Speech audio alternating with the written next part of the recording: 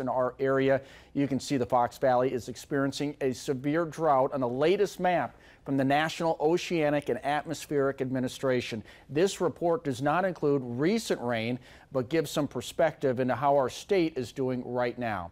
New at 5:30, Emily Roberts spent the day at a farm in Grand Chute, feeling the heat.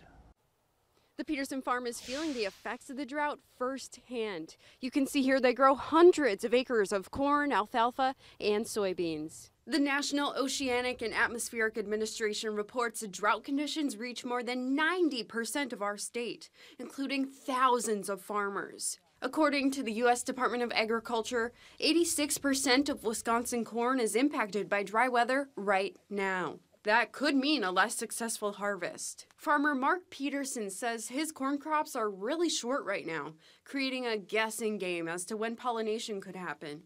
He uses a majority of the corn in his fields to feed his cows. You want to make sure you have enough feed, of course, to keep the cows fed. There's no doubt about it. And if you have to buy it, it's very expensive at this time because of the weather conditions as well. Peterson thinks the drought is so widespread, you could end up paying more for your vegetables at the grocery store. In Outagamie County, Emily Roberts, Action 2 News. Taking a live look at our